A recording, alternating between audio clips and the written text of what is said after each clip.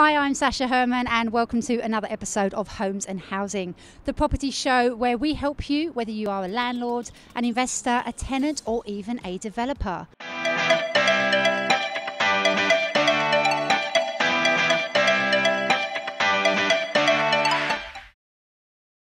Now, Britain's long-standing affordable housing crisis has seen many councils over the years looking for ways to work with the private sector to provide much-needed social housing.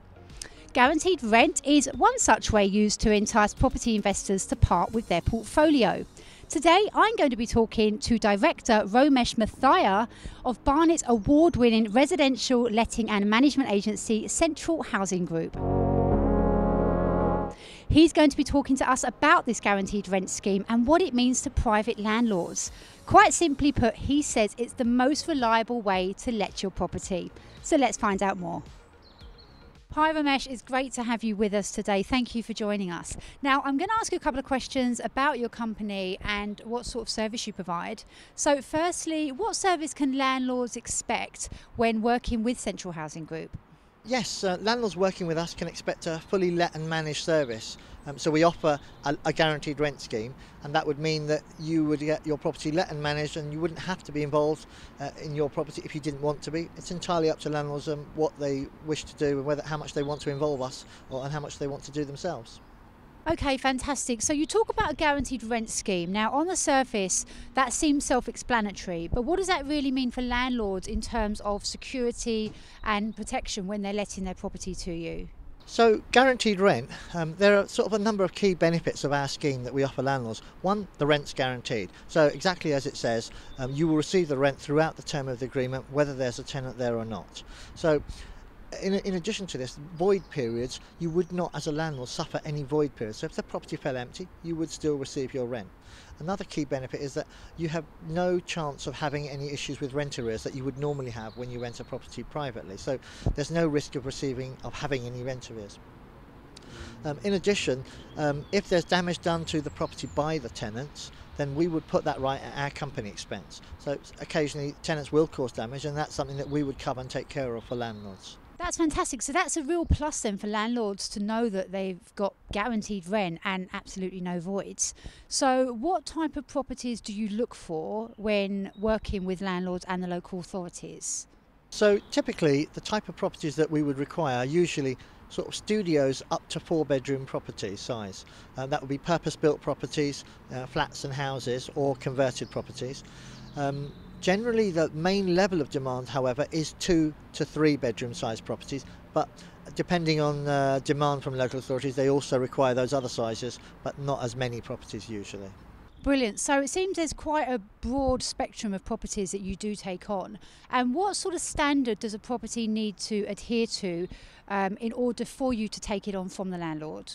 So properties need to be of a good standard of repair and decoration, so well decorated and floor coverings in good order, as well as the general repair and condition to be in a good standard that's lettable. In addition, there's a number of key health and safety compliances that one has to legally arrange anyway, which we would require as well. Perfect. And I believe you're actually working on some properties at the moment. So is it okay if we go and take a look and see what you're doing? Yes, absolutely. And we've got a property which we're working on, which is a 2-bedroom ground floor flat in North London. So yes, let's go and have a look at that, because that would be ideal to sort of give you an example of the kind of work we're doing and bringing a property up to the right standard.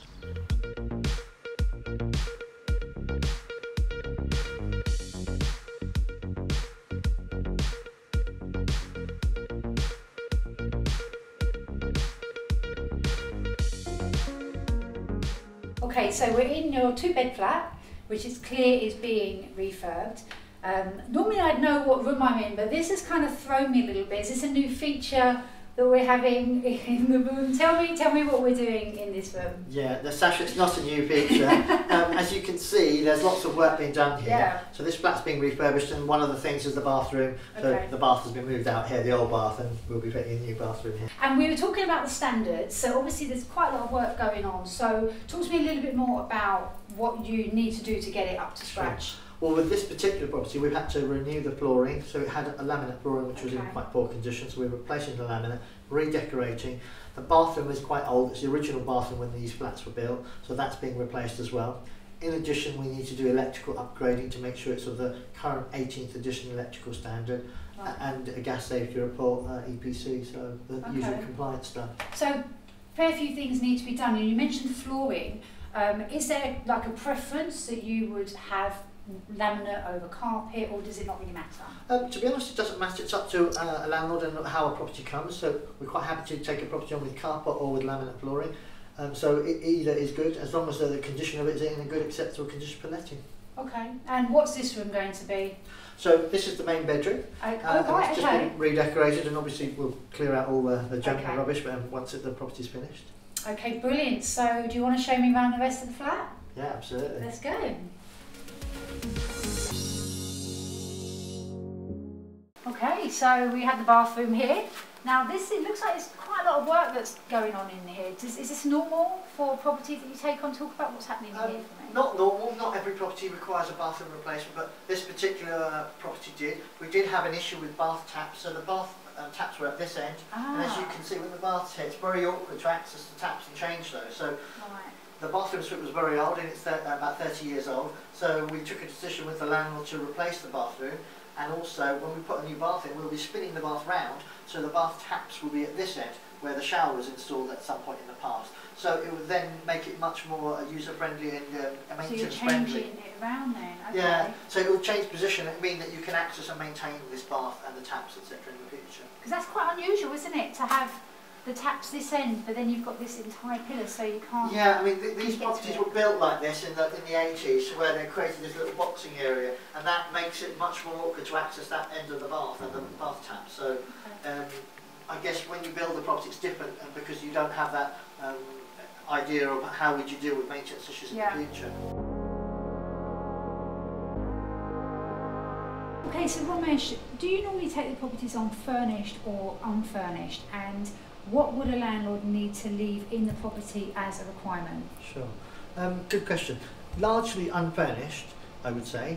The key things that we must have: floor covering, so carpets or laminate, nets, heavy curtains or blinds as appropriate for the windows. Okay. And in the kitchen we must have a cooker and a fridge freezer. Only other thing we may require, depending on which local authority, we may require new beds to be supplied. Right. But it really does vary, but that's a possible.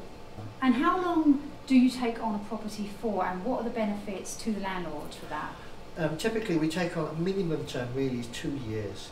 The reason for that is that it's not worth doing this scheme and getting the property ready to the correct standard for the local authorities for a period shorter than that. So 2 years up to 5 years. We've got many landlords who've been on our scheme for up to nearly 20 years now. Yeah. So they've continuously had the same property with us and renewed agreements and continued letting to different tenants over that time, of course. I can see why, because obviously it's peace of mind for the landlord. The longer you've got their property, then the more peace of mind they've got. They haven't got to worry about finding other tenants for it. So I can understand that. Absolutely. So they've not had, in some cases, they've not had a single void period in that whole 5, 10, 15, 20 years, and their rent's been guaranteed. So it's worth taking a lower rent in that situation because you don't have those other risks of void periods and possible loss of rent. Yeah, that's a huge plus, long term taking it on. Brilliant. Okay, shall we head into the living room? Yeah. Awesome. Okay, so I take it this is the living room. Lots going on in here. What are we doing in the living room to get this ready? So in here, essentially redecoration, and there was new laminate flooring, which is underneath all the tools and the covering, as you can see. Okay, and it's got nice big windows as well. It's a nice bright space. Absolutely, it's got a nice big bay window. It's also got a secondary inner glazing unit, which is a little bit unusual, but I think when these were built, because it's close to the North Circular. Yeah, no, it's a nice space in here. So obviously the houses go to local authorities. So what sort of rates do you offer landlords that are looking to work with you? Okay, so the rents and the rates that we're able to pay are based on the postcode of the property and also the number of bedrooms. Right. Typically, the rents tend to be about 85 to 90% of what the open market value is. However, that can vary according to the local market conditions in each area. So that's actually lower than local market rates, in effect. Is that quite usual? What's the reason for that? It is usual. It's typical because in this situation, what you've got to remember is that it's a property that's going to be let on a guaranteed rent. So the risk of not receiving rent isn't there, and there's no risk of having void periods. So if you let a property privately and you get a higher rent, and then you encounter a void period of 1 week, 2 weeks, 3 weeks, then you'd effectively be reducing the amount of rent that you actually receive over the course of that year. Okay. So it sort of takes that into account. Okay, so if you're renting at a lower rate to the landlord, then how do you as a company make money? Okay, so good question. So we charge our landlords a management fee, a competitive management fee. In addition, the local authorities we work with, they basically pay us a management fee as well to provide this service, because we need to provide the service to a certain standard and to manage the property in a certain way for the local authorities.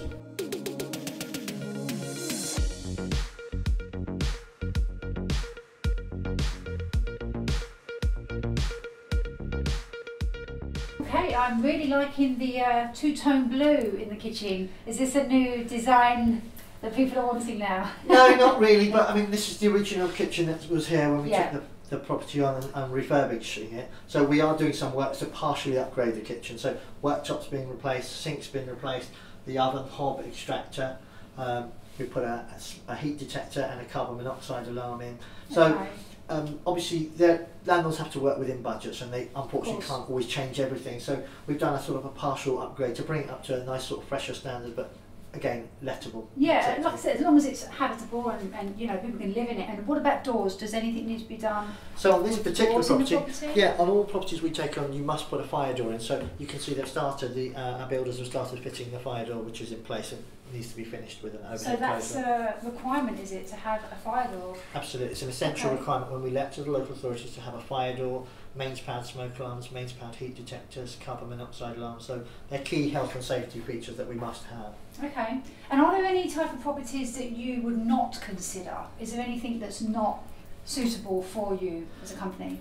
We don't tend to take on HMOs, so there's very, very large properties with lots of studio flats in, so HMOs are a typical property we don't take on. And just explain, just to people that don't know, what is a HMO? A HMO is generally a large building, large property that's been subdivided into a number of flats, and it's described as a house in multiple occupation, so a series of studio flats in one building basically. We tend to not have much demand from the local authorities for that type of accommodation. Because you said generally it's from studio to 4-bedroom houses, so you kind of stop at 4 beds. That's kind of what the authorities are looking for, up to around 4 beds. Yes, I mean occasionally they need larger properties, but it's on a very, very small scale basis. Okay.